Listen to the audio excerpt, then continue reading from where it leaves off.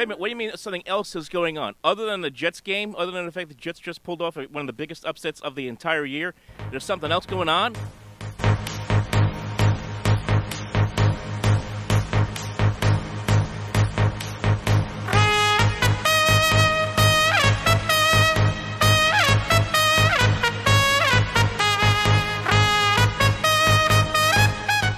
That's right, folks. It is just breaking right now here on a late Sunday. I'm working on the Jets review of their game against the Buffalo Bills, and then this huge story breaks that the New York Mets, the New York Metropolitans, have re-signed and are very close to re-signing Edwin Diaz, and they have agreed. It's official.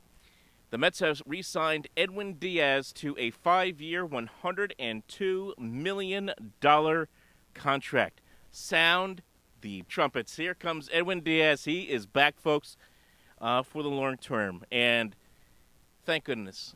This is a huge signing. This is a huge signing. We knew that Steve Cohen was going to open up his wallets big time. He has done, of course, he's done it since he's bought this team.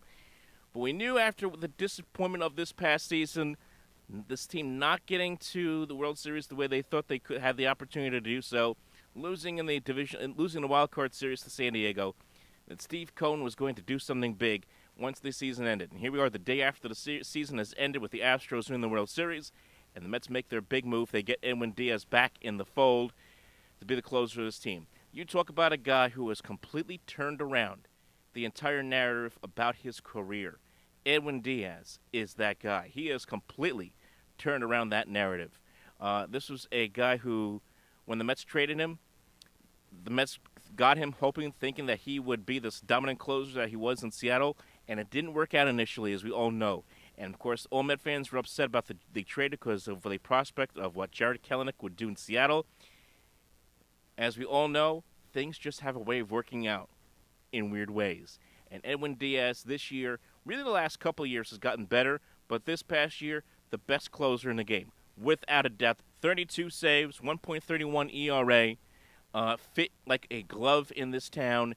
Coming out to Timmy Trumpet's Narco, which now has become synonymous with him as much as, and yes, Yankee fans, I know you're going to get upset when I say this, as much as Enter Sandman is synonymous with Mariano Rivera. Now, of course, we've got to see Edwin do it in the big playoff moments like Rivera did, but you get the point. It is big-time theater when Edwin Diaz comes into the ball game in the ninth inning for the Mets, and he was a lockdown closer this past year, and he is here to stay. Who is next now is the question for the Metropolitans. Brandon Nimmo, of course, is a player the Mets would love to bring back. There was some talk, discussion, rumors that maybe the Colorado Rockies would be interested in him. We shall see. He is a guy from Wyoming.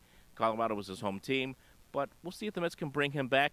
And then, of course, the big fish is Jacob deGrom, and the Mets need to find a way to bring him back in the fold in a big way. Chris Bassett is going to opt out. He's going to go free agent. So the Mets need starting pitching.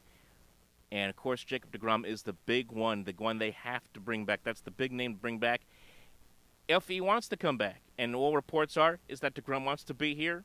There is rumors that he wants to be here, so we'll see what happens in that regard. Another big sign the Mets made today is that Daniel Vogelbach, his option was picked up today as well. So the Mets making moves. Vogelbach back in the fold. I know a lot of people saying, we're kind of upset with Vogelbach towards the end of the season because he wasn't swinging the bat as well as he was at the first half, at least, after the Mets got him initially in the trade deadline from Pittsburgh. But he's a home run threat. If he is a guy who's going to come off the bench, which is the way I think the Mets should use him for, as a guy off the bench, I think he's certainly a positive, just maybe not the full-time DH. But I like the fact that he's going to come back into the fold. He's a good clubhouse guy to have. So Vogelbach is back in the fold. Edwin Diaz back in the fold. And we'll see what's next as Steve Cohen is busy getting those Hanukkah and Christmas gifts under the tree as soon as possible here for the Metropolitans. It is a busy Sunday here in Sports New York. Like and subscribe here to the Sports Talk Nation, and we will talk to you next time.